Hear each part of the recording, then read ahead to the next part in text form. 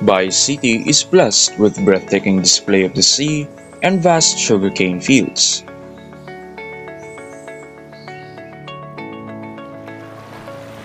But there's something even more special about Bais. Baisanans themselves. They never give up, no matter what challenge they face. And that makes Bais a place of beauty and resilience.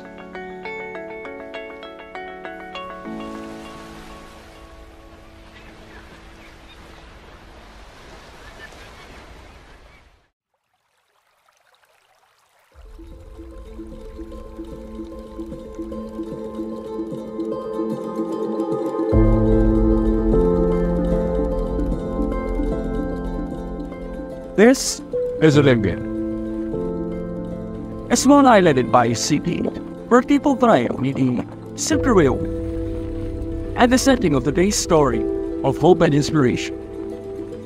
Join us as we take a look at little Anthony and how his family, despite the unfortunate circumstances that came their way, make the best out of life together.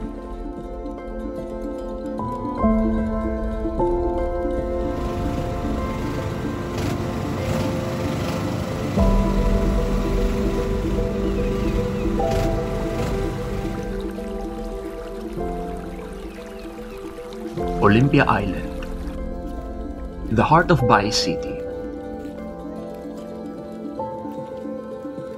where hope, faith, and nature intertwine.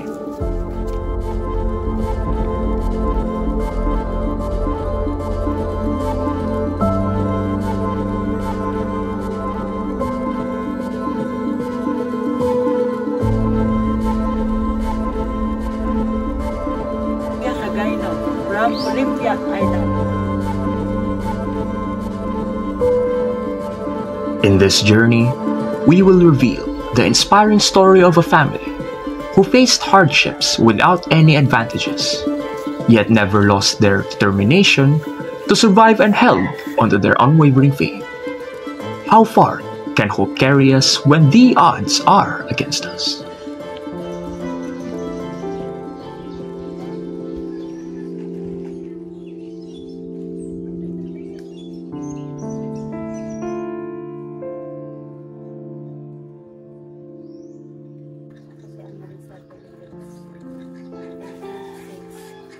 Ako si Max Tulilis.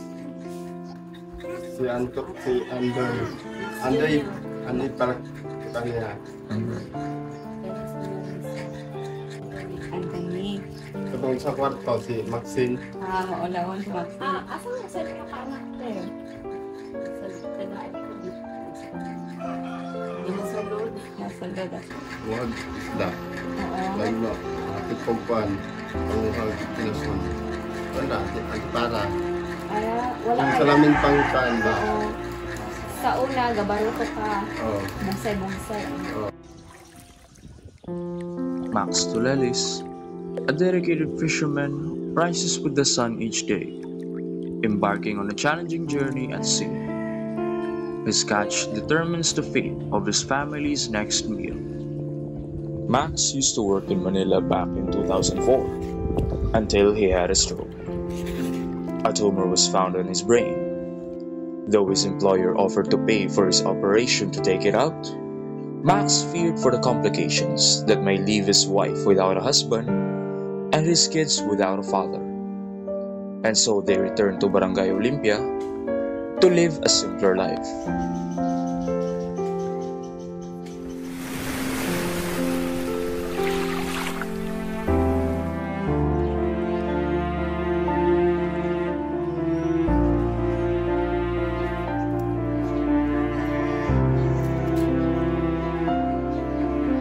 Annalisa, Max's wife, works as a seashore cleaner, making most of what the sea provides. Her tireless efforts help supplement their volatile income.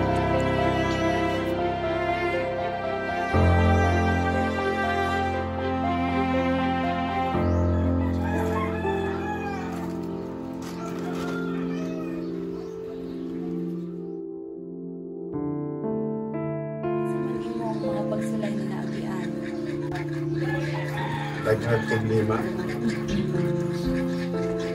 Usahay gani. Panin man inahas. Mga pan mga ta.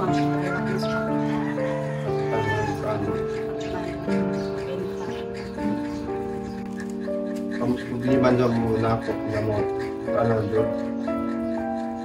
Ako din. Dan tingarang nagkasakit ko.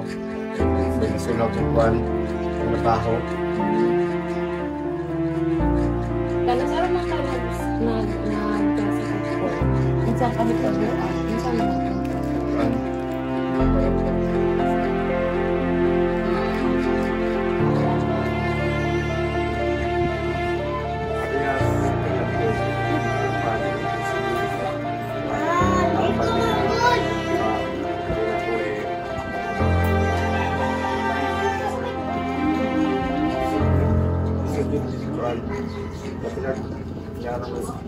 panahon na nga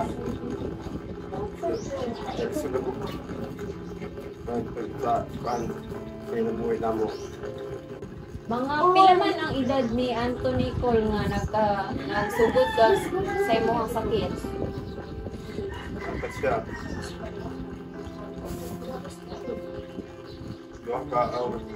Kung ipas ang kakuan.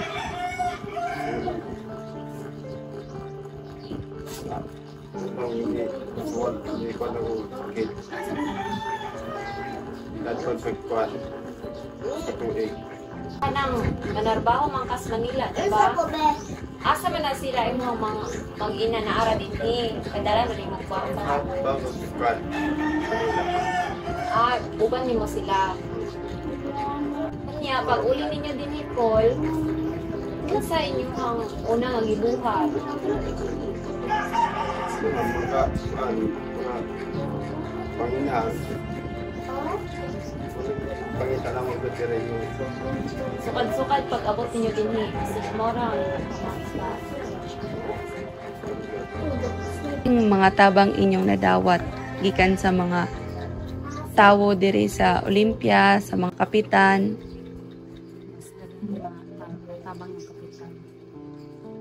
pugas sa wala na yung pugas mga halimutan dito. Say, masay wala din kuhan yun, wala din malungag. Sabi na mo, so wala kong sakit. Minsan maisbata na kung makaisbata na balik ka.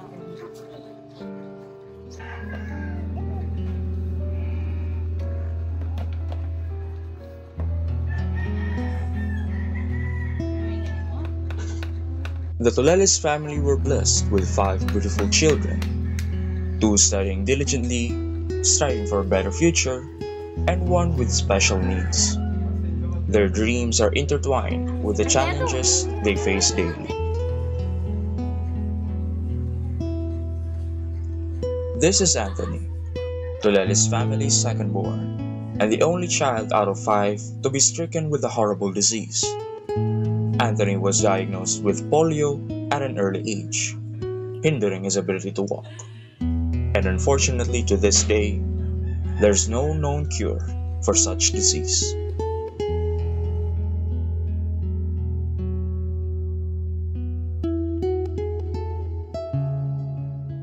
Anthony's day begins with his family's unwavering support, as they create a nurturing environment tailored to his unique needs.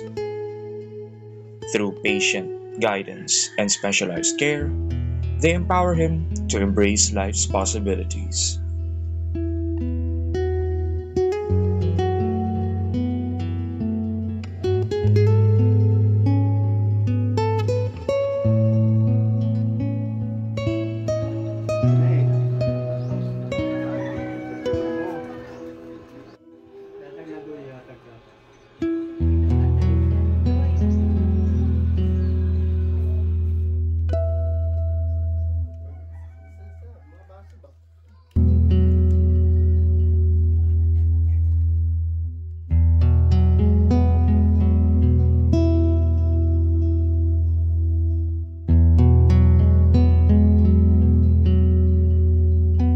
Anthony's journey is not without obstacles.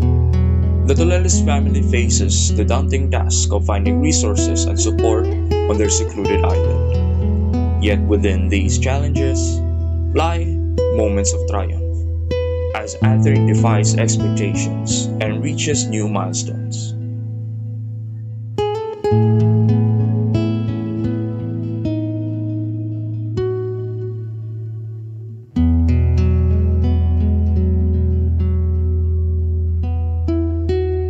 Hi, my name is Teacher Giselle from Olinga Island Integrated School. We have this inclusion in education. So this is education for all. So no child is behind.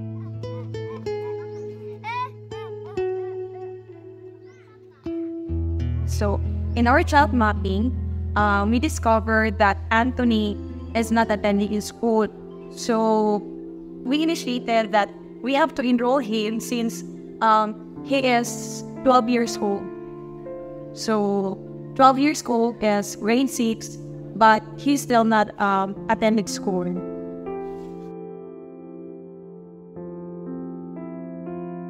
Well, since Anthony is EWD and he never attended school, so I discovered that he can't write, he can't read, so I'm still on his beginning stage. So, ako siya nitunuan pa from the basic. We have how to write, so how to read, but he is learning. During our sessions, he cooperates, but I must conclude that he's still an average type of learner.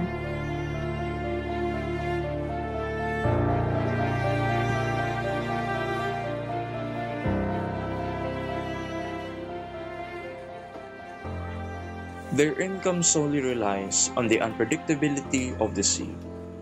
If Max returns empty-handed, their dinner table remains bare. And if Maria fails to sell her catch, survival becomes an uphill battle.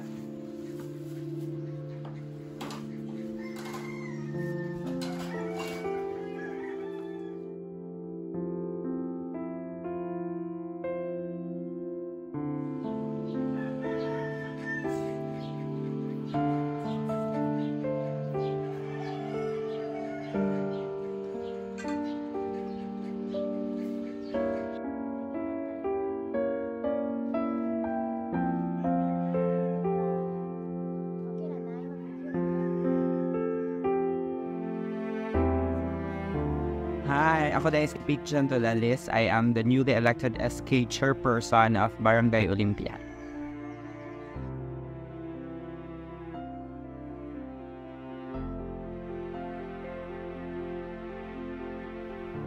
Daghan na nga mga tabang gipatigayon para sa Tolalis family, especially ni Anthony na usa ka person with disability.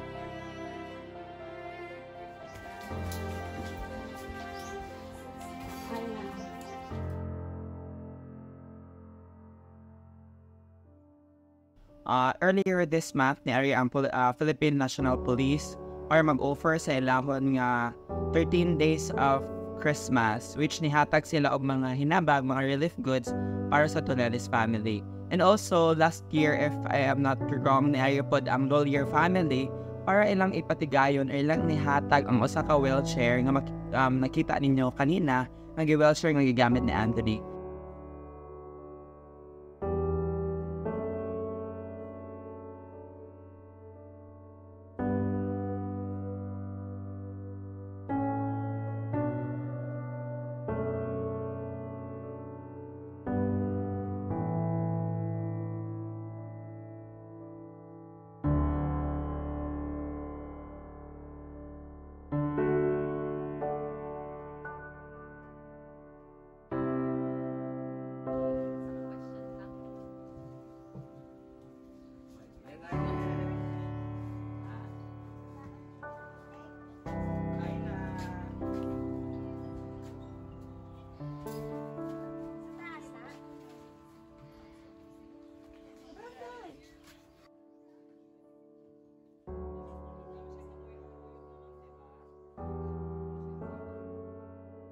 Nevertheless, in the face of these obstacles, the Tolelis family discovers comfort and reassurance through the resilient connections nurtured within their community.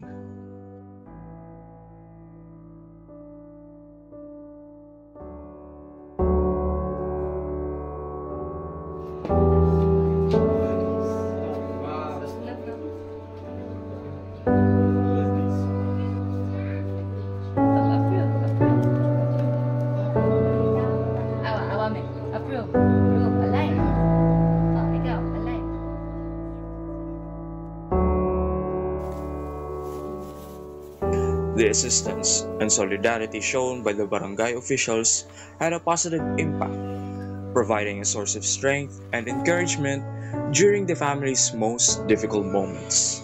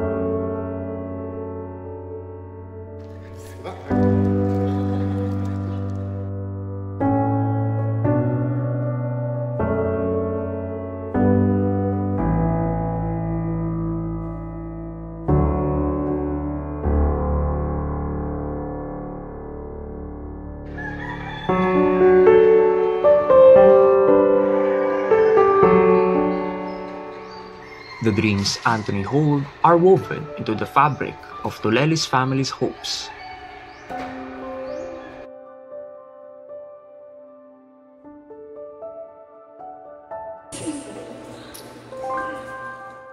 They envision a world where Anthony's talents are celebrated,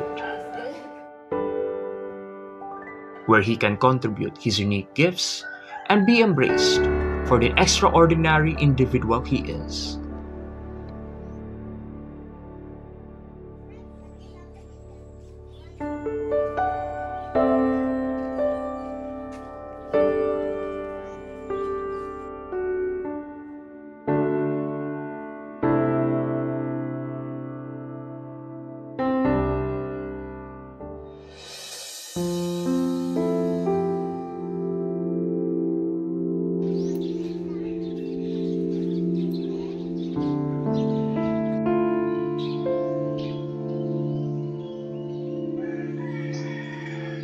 The Tolelis family shows us how powerful hope can be, even when life is full of surprises.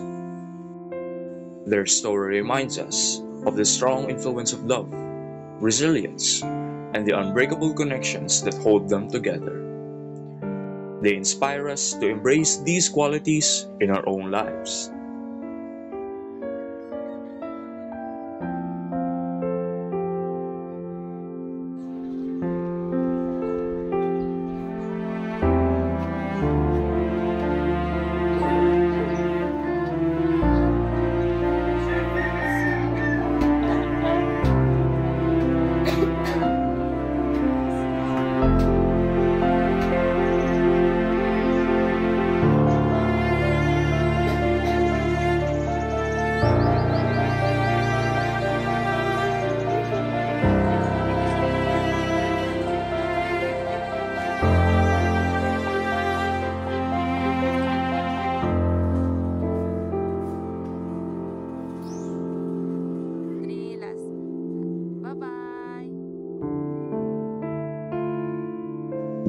The story of Tolelis family would tell us quite a few things. 1. Life is all about ups and downs. And if you're unprepared, we'll catch you off guard. 2. Life will knock you down if you let it. Fate can be cruel sometimes, but we do what we must and push through. Finally, love and hope can conquer despair. Life can swing anything at you, but if you hold on to hope with love in your heart, you will prevail.